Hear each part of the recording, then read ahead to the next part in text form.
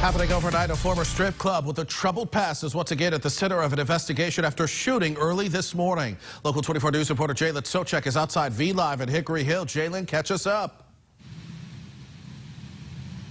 Yeah, John, police say 2 people were injured after a shooting early this morning here at V-Live.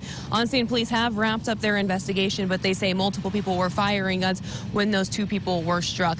The location where this happened, V-Live, it does have a complicated past, as you mentioned. It was shut down nearly a year ago after the fatal shooting of Memphis rapper Rich Lord. Police then raided the club, finding drugs, guns, and cash. The Shelby County District Attorney's Office said it was shut down for being a public nuisance. In the initial first 15 months it was opened, it was connected to 2 murders. Police were also called here 64 times for illegal activity, and V-Live was allowed to reopen in November for a 1-year probationary period under court supervision. It could no longer operate as a strip club under those stipulations.